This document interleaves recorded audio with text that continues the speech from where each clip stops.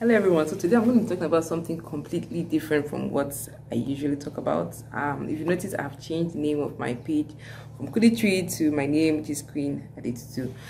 And I wanted to share something that's very dear and near to my heart, and it's my conversion story, and I'm always so happy to share with people, whoever is willing to listen. So I'm going to share how I became a Christian with y'all.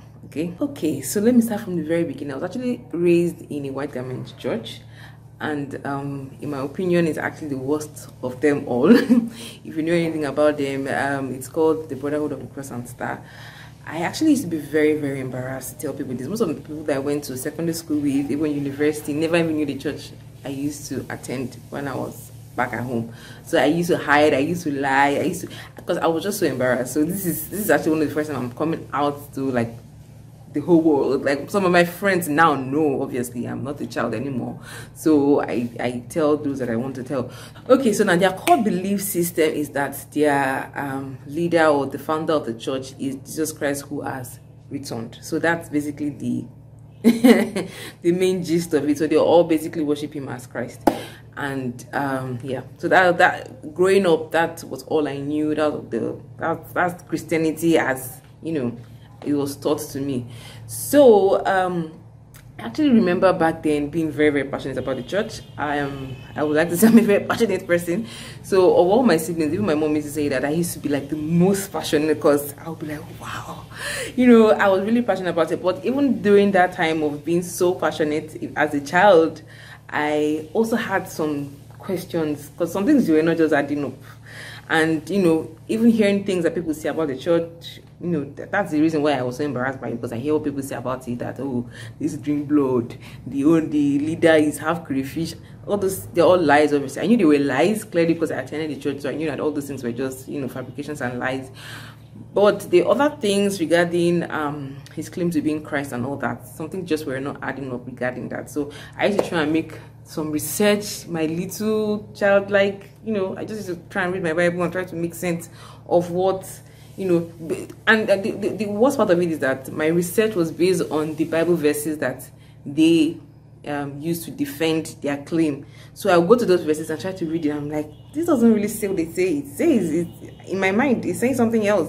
It doesn't defend. But I was just so confused. And I remember praying one particular time when I was really, I think I was like 12 or 13, and I would just pray that I just want to know who the true God is, and that was just my desire. And I prayed that I just don't want to be confused. I don't want to do the wrong thing. I want to know who the true God is. And I still continue going to the church, and that was what I knew until I actually went to a Catholic school. And I would say throughout my whole time there, I never even knew the gospel. I don't think I heard the gospel. I mean, if you know anything about the Catholic Church, you know that it's more of traditions. Do this, do that, go to confession, do this, do that, do that. So, you know, the gospel was never really a thing. So fast forward to university, this is where I actually got saved. So I went to university in Malaysia, which I would say is a blessing, because it gave me an opportunity to be away from the system here. I'll put it like that. And even though I was attending, I think, yeah, a Pentecostal, what will I call it? I'll call it a prosperity church, because that's what it is, a prosperity church. I was attending that for the first 1-2 years of my stay there. And this actually used to make me very, very angry, because all my time going to that church, I was an unbeliever, stark unbeliever. Me and my friend, we actually used to attend the church just because we wanted to, you know, show off our outfits. That we were so vain. By the way, we thought we were the hottest things since fried rice or something. We just thought we were so hot. So every Sunday, what we'd be so concerned about was the outfit that we were going to wear. If we didn't have anything new and hot to wear, we would not go to church. And then when we get to church, this is just a side gist, we'll not make sure we walk up and down to make sure everyone has seen our outfit. Then we'll go and sit down. Sometimes we won't go outside and go and eat rice during the sermon, because we're unbelievers. We didn't care, really. I would say for myself, I didn't really care about what. And the honest truth, the pastor himself was not really saying anything important. So the church was basically preaching mostly how to make money. I remember one particular sermon that was centered on Bill Gates and his life and how he made his money. I remember when Michael Jackson died, Yeah, I'm dating myself a little bit. When Michael Jackson died, he made a sermon on Michael Jackson's life and how successfully he made his success and became the world famous. And then lots of the songs that were sang in church that day were Michael Jackson's hit songs. I kid you not. I wish I was making this thing up.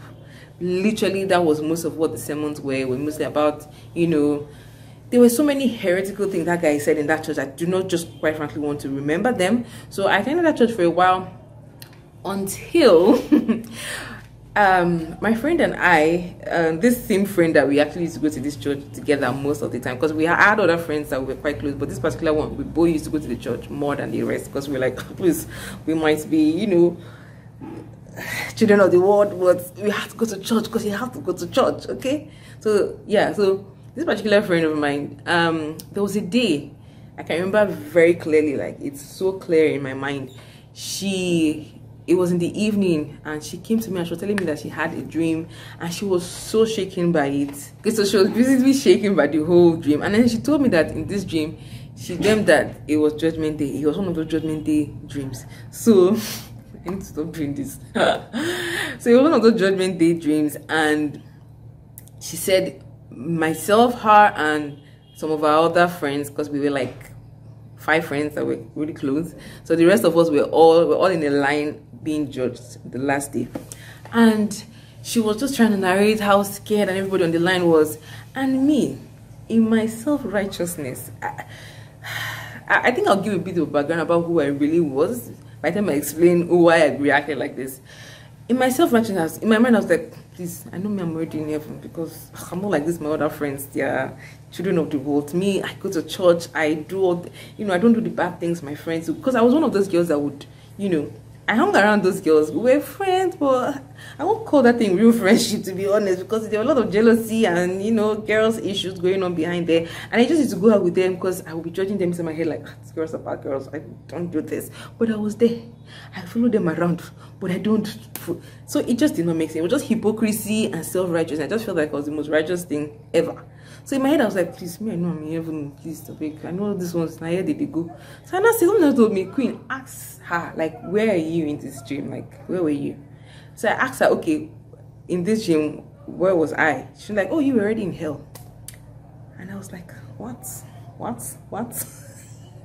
It was like someone put the brake in, like, they just brake, like, it was as if everything stopped. Like, I could hear I could not believe it. I was in shock. I was so self-righteous that I never ever assumed or imagined that I would go to hell in another person's dream. I assumed that whatever scenario, I am a good girl, so I'm going to heaven. Okay, so I just could not understand it. I could not imagine it. So I was so visibly, I think I was even more shaken than she was, because it rocked my world. I never considered it. And I was like, okay, what am I going to do now? I have to clean myself up. I have to stop doing all the bad things I used to do. I was in this mode for about 6 months, and those 6 months were horrible, because it was like the Holy Spirit was now shining light on who I truly was, truly showing me who I really was, and I could see all my sin. The more I tried to stop doing those bad things, the more I saw more and more and more. And I was like, oh my God, I can never, ever, ever be perfect. How am I going to do this now? So if I die like this, is there fire? Hey, God, I'll do this. So I was depressed. I could not talk. I could not even explain what was even doing me to anybody, because it doesn't even make any sense.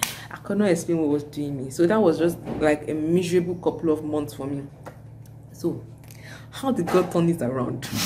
Clearly, I did not understand the gospel. I didn't know what the gospel, I didn't know what Christ came to do per se. I mean, I've heard Jesus died for our sins, but it just did not make any sense to me, or it was never really explained, because I never really attended any real church before. And I remember going through YouTube. I don't even know why they recommended that video to me, because I never used to watch any church related thing on YouTube. And I saw a video. It was like a poetry thing. It was about, you know, the true Christ versus the false Christ. I was like, what does that mean? Is there a false Christ? That doesn't make any sense. But I was like, okay, I'm gonna watch it. So I clicked on it, and it was like a poetry thing where the lady was talking about how the world has been sold a false idol, like an idol, and the Christ that we are worshiping is the wrong Christ, the Christ that, you know, encourages you to sin, the Christ that encourages you to live the way you want to live, the Christ that encourages you to chase after money, to chase after the things of the world, and just to live worldly lives. And then as opposed to what the true Christ wants for us, and wants to save us from our sin, wants to deliver us from our sin, who shed his blood on the cross for our sins. And then kind of everything just, it was like the light bulb came up my head. I was like, oh my God, this is what I've been looking for. Like, obviously I can't help myself. And from there I kept on watching more and more videos in the Reformed circle and just trying to make sense, understand what is wrong and how, you know, I can get saved, basically. So it was from there I realized that, okay, I'm a sinner, I can't help myself, I can't save myself, I can't be good enough for to get myself the tickets to heaven. Obviously I can't.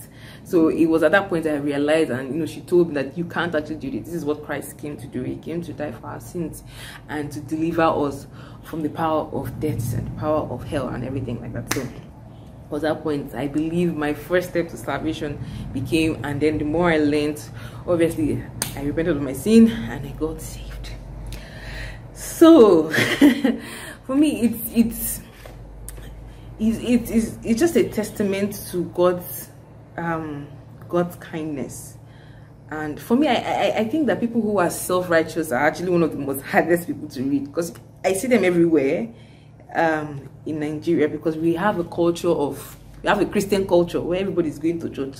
The church is always packed full. People are always saying all kinds of Christian slang. What's the new one now? What God cannot do does not exist. It's like, it just doesn't make, but everyone is saying it, everyone is feeling very religious, everyone feels, you know, like so it's really, really hard to reach people like that, because I was one of those people, and I knew you couldn't tell me nothing. Okay, I knew I was the most perfect person around, because I did not understand what the gospel was. I didn't know who I was as a sinner. I didn't think I was a sinner, really. I didn't think so. And I didn't even know what the point of what Christ came to do. I didn't understand the gospel, basically. And I'm thankful for churches like the one I attend, and how they keep on preaching the gospel every Sunday. Not just for unbelievers, it's for us as believers to be reminded of the work of Christ on the cross, which is key, is paramount. We need to be reminded every single day. We need to be, you know, re-evangelized every single day, that, you know, we should constantly keep on turning away from ourselves, turning away from our sins, turning away from, and turning to Christ. So this is I've been a Christian for about 12 years now. So that was like about 12 years ago. And it's been amazing.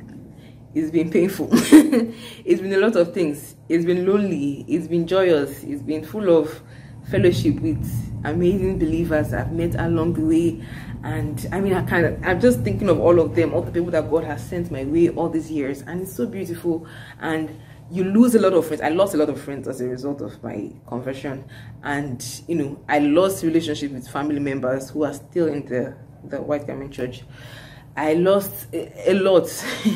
The Christian walk is a walk of loss and gain, right? You lose the world, you lose some things that are dear to you, but you gain something that is eternal and can never be lost. So, like, I remember the sermon that was preached a few Sundays ago. This missionary who also became a martyr later on in life, I think Jim Elliot, yes, he's basically saying, let me just paraphrase it because I'm trying to remember exactly what for what. He's basically saying that he's no fool who, you know, lets go of things that he will lose to gain things that he can never lose. Like the things that we have in this world, family, friends, you know, money, cars, opportunities, and whatnot. We can lose them. We will lose them. Nobody's taking any of these things back when we die. But when the things that we can gain, even here in this world, that can never be lost, is our salvation, is Christ himself. So he's no fool who gives that exchange. Let go of the things of the world. Let go of all the things that we think are so important to gain something that is eternally important, that's eternally valuable, that can never be lost. So that's basically my conversion story, and I would love to hear any other person's own who would like to share below. Yeah, so basically I just want to share this to share who I am, because I believe this is the core of who I am. I hope you enjoyed that, and please share this with anybody you want to encourage, and anything, just share it and leave a comment down below.